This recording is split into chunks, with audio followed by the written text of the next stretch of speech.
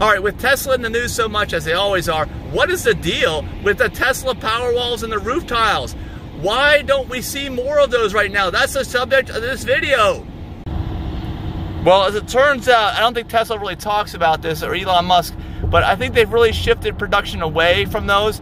They're taking all the batteries they can get because they're kind of in short supply and using them on their cars from the Nevada Gigaplant or Gigafactory. So they're not really focusing, even though they bought Solar City, on these solar tiles or panels, especially the tiles, which is a new, thing that looks just like regular roof shingles.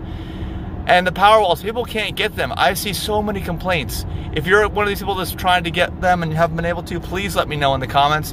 But I see so many complaints about it. But thankfully Tesla is doing so well in the other business, the automotive business, that I guess they can afford to kind of wait on that. Maybe they need to. It's not, the technology isn't developing to become profitable quick enough.